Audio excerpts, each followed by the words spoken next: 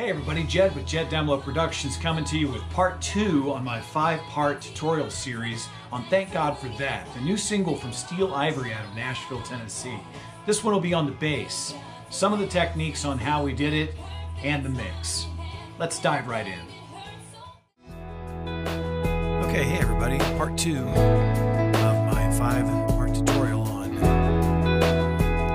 behind the scenes on how we did all of this stuff on Thank God for That. So today it's going to be bass, and let's just go ahead and get right in here.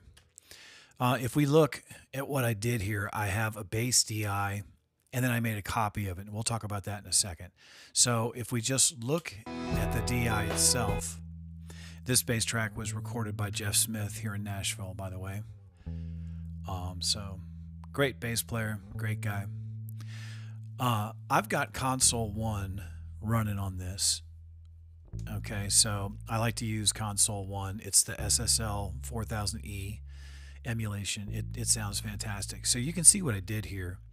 I just did a bump, like you can see where the meat of the bass is, but I did a bump right at 100. You can see that, you know, it's not huge, but it's about 3 dB of gain. Everything else I just left alone. Let me turn that up a little bit so you can hear it.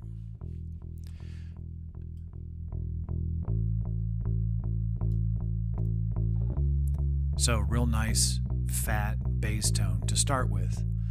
Okay, now I'm going to go ahead and turn the console out. So here's the bass DI by itself. Now I'll go ahead and put the console EQ back in. You can hear it get fatter right away. Let's go back here to the intro. Now, when you get a bass track from somebody, or if you played it yourself, you can see where I did do some editing in here, and you want to make sure that if you have any sections, you know, where you have done editing, you want to make sure that you go in and make sure that there's no clicks in between these. So go in and use your, you know, your on the edge here, you can trim this back so that there's no clicks in between. And it looks like I didn't really have to do a lot of that with this, but it's something that you want to check. Now, the next thing that I did, I wanted to control it to make sure that, you know, the dynamics were nice and consistent. So I used this UAD Manley VariMu.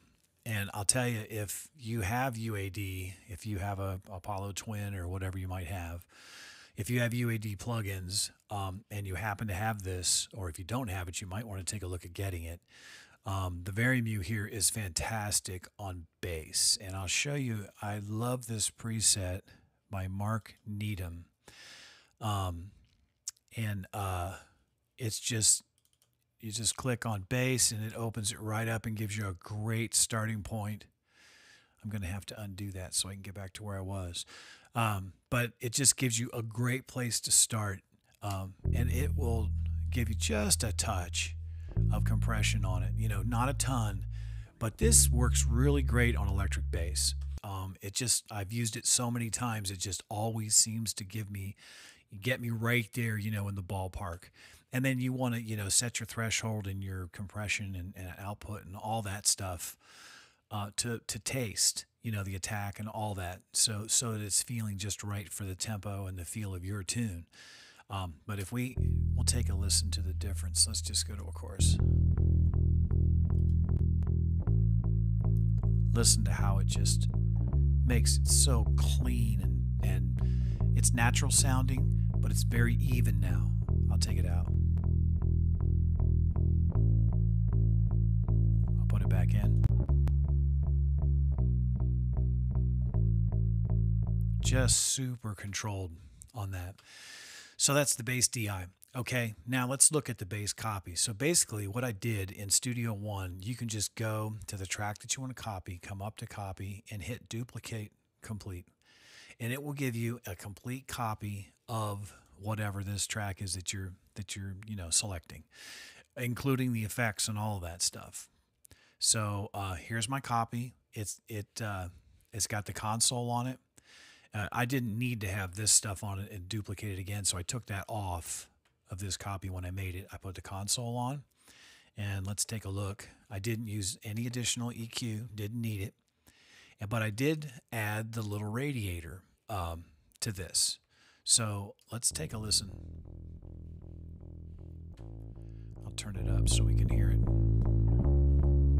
I'll turn it out.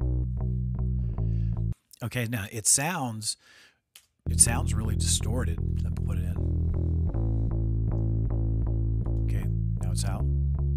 So it's got this heat knob. You can turn up the amount of the distortion that you want dialed into your track. And I've got a good amount in there. And I left the mix wide open. Now what I did was I just mixed this in to the original bass DI track. Let's bring it all the way down. I got both channels soloed. Let's just bring the one with the Little Radiator on it. Hear that? A little more. Now you can really hear it. Let's take it out. Hear how small it got? It's not nearly as wide. Listen to the difference. It's huge. So making a copy of the DI of your bass track, putting a little bit of distortion or preamp, whatever kind of thing that you can put on it to rough it up a little bit. Okay, so if you don't have the Little Radiator or something like that, what you can do if you have Studio One is you can come over to your effects and you can drag the guitar pedal board right onto the track, open up a slot, grab the rat pedal. There it is. You can crank that distortion. I mean, it's really got a ton.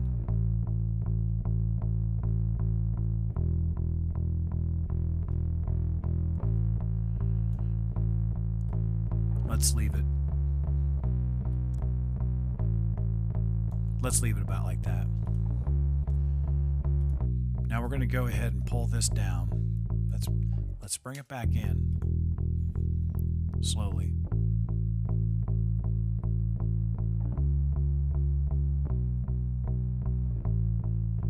It does something similar. It fattens it up, it dirties it up a little bit. It makes it bigger. So you can use a distortion pedal as well. As a matter of fact, if it was a rock track or a metal track, that would actually probably sound really cool. So the Little Radiator just works great for me. Let me show you the difference one more time. It's out. It's in. I'll take it out. In.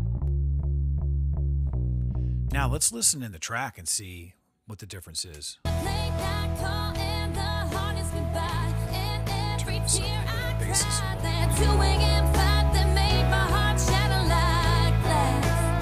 Alright, I'll bring it in.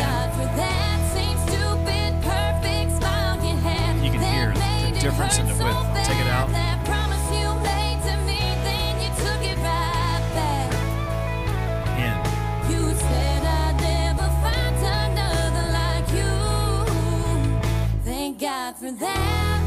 Just makes a huge difference having that copy of your DI bass track and then putting something like the Little Radiator or some kind of saturation plug-in on your copy, and then just fade that in. Just bring the fader up until you can hear it, get as wide as you want it to be, and then you're done.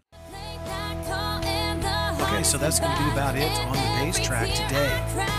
If you have any questions, please leave them in the comments below.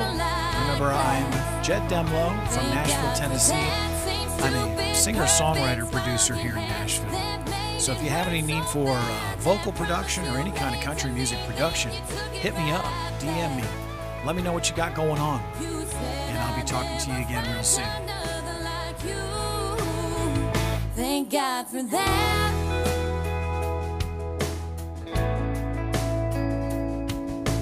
'Cause now I found someone who treats me better.